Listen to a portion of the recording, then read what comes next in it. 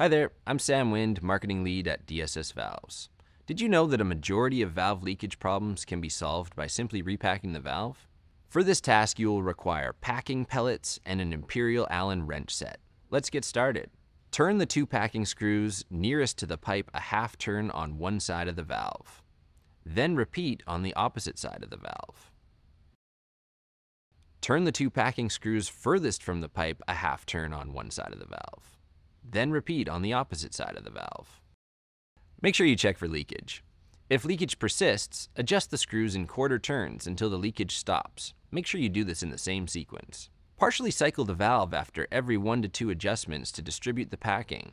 This process evenly distributes packing and prevents overloading in one area of the cavity seal against the gate. If a screw reaches the end of its travel, additional packing pellets can then be inserted. Use an appropriate sized Allen wrench to press the pellets into the hole until the threads are exposed.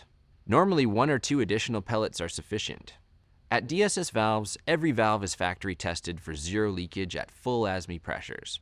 However, this does expose the valve to higher pressures than expected in the field. To extend seal life and reduce actuation force, we loosen the packing screws before shipping. If the valve leaks upon installation, follow the repacking procedure to resolve this issue.